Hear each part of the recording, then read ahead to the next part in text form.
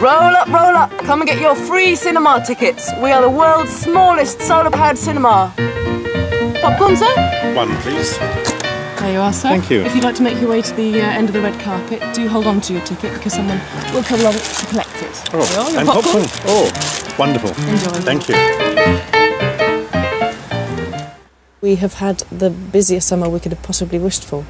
It's been great. I mean, obviously we knew it was a kind of good, quirky idea, but we've had such a fantastic response. We've been all over. It may be small, but you get the full cinema experience. First with your ticket, and then you hand it to the usherette.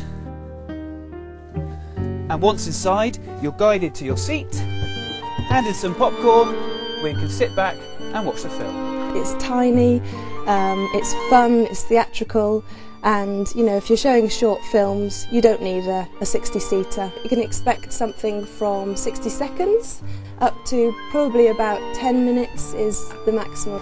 We can go anywhere, be anywhere. We don't have to rely on being plugged into the mains. We can go into the middle of a forest and do screenings. So solar power was definitely the way to go for us.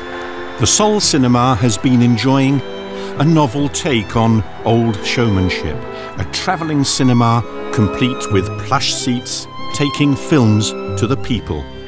We've been up to Scotland and down to the south and various places in between, across to Ireland, and just all sorts of people, ages and kind of walks of life have just really been in awe at the rather quirkiness of it, I think. And always playing to packed houses?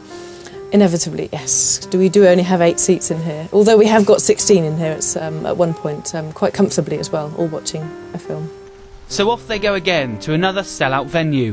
Not so much getting people to the cinema as getting the cinema to the people.